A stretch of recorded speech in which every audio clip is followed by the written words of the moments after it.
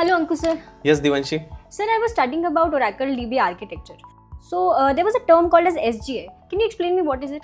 See, SGA is System Global Area. Basically, it is a memory that you allocate to the Oracle database. Okay. Now, obviously, you might be thinking like, why we allocate the memory to the Oracle database? See, like when you are connecting to the Oracle database instance and you are going to run a lot of SQL queries, lot of operations you are going to perform. So in order to process that, we need a memory. Okay. Like if you are running any application also, let's take example of Google Chrome. So when it runs now, it consumes some memory, right? Right. So similar way, when your database instance is running, you are specifying some memory that is called Oracle database instance. Okay.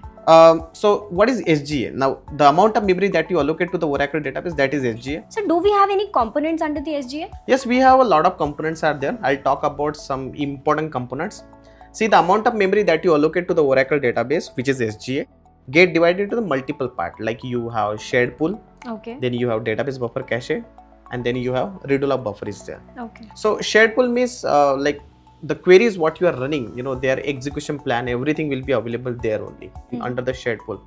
Then database buffer cache basically store your copies of your data. Like let's say you are running some query and you want that data to be available in the memory, so it will go into the memory, which is like a copy, mainly useful for for processing the faster way.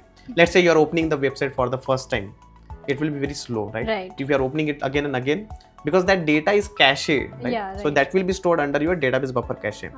And the last component will be your redo-log buffer. So whatever DML operations or DDL operations you perform on Oracle database, that transaction will be recorded under redo-log buffer. So this is mainly useful for your instance recovery and all. Got it.